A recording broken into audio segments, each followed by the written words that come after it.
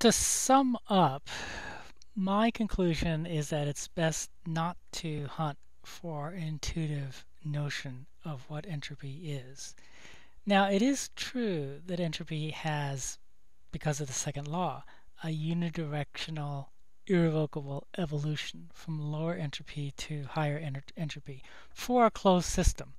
And again, we can't think of the Earth alone as being a closed system, but you could think of the Earth coupled with the Sun as being pretty close to an isolated system. I should have said isolated system, not closed system, isolated system.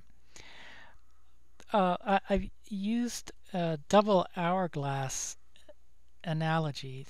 Think about an hourglass that has this kind of shape.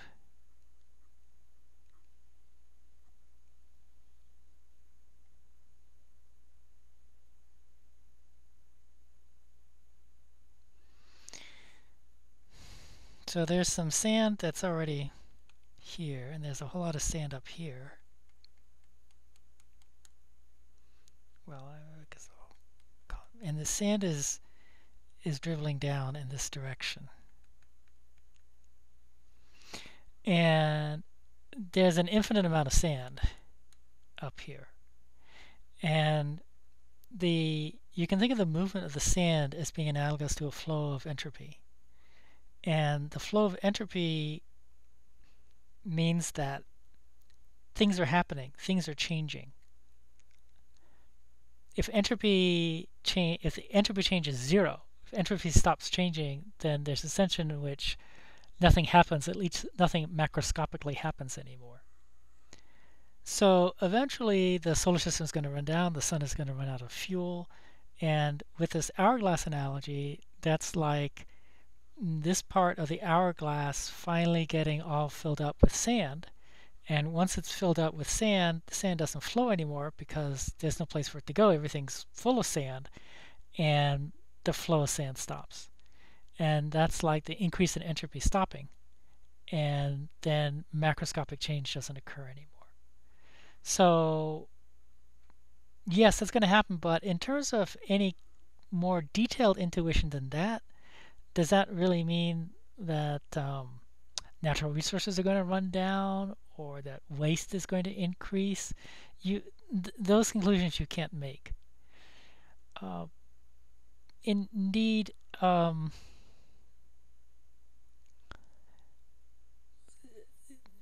me just emphasize here that this evolution has no intuitive interpretation. There's a biologist named Jeffrey Wicken, whom I cite in a paper that I wrote a couple of years ago. And let me interrupt myself. I'm spending a lot of time on this subject. I do research in this subject. I mentioned that I wrote a book on Julius Rogan in the 1990s. I've continued to do some research. I wrote an article, I think it was 2 years ago or 3 years ago, in Ecological Economics, which was talking about this. And while the emphasis in that article wasn't the controversies, that's something that I'd like to write another article on. In the bibliography and in the text also, I do cite some people who agree with me in the way I'm interpreting the history of entropy and its controversies. And this biologist, Jeffrey Wicken, is somebody who I think definitely has the right idea. He actually views evolution on Earth, biological evolution on Earth, as being an example of entropy increase, which is of course completely opposite of the old-fashioned idea that increasing entropy meant increasing disorder. But Wicken sees evolution as a way of nature figuring out how to increase the entropy flow, increase the rate at which entropy flows, increase, if you will, the rate at which the sand goes into this hourglass. This is related to work started in the 1960s by Nobel Prize-winning chemist Prigozhin on disequilibrium thermodynamics, in which it became clear that systems that produce entropy sometimes form highly ordered structures, and non-living systems that produce entropy sometimes form highly ordered structures. And Wiccan sort of takes this idea and applies it even to biological systems. This really turns the notion of increasing entropy equals increasing disorder on its head, and shows that that really was not a good intuitive interpretation of entropy. Let me also say that, again, I'm not alone in this. And a retired chemistry professor wrote an influential article in the late 1990s suggesting to people who write freshman chemistry textbooks that they ought to change the way they introduce entropy. Entropy was introduced in this old-fashioned way as being connected to disorder. And he said, we never talk about entropy with our graduate students like that, so we shouldn't be talking about entropy with our freshmen like this. And indeed, there have been quite a few changes in freshman chemistry textbooks in the US since the year 2000 because of that article.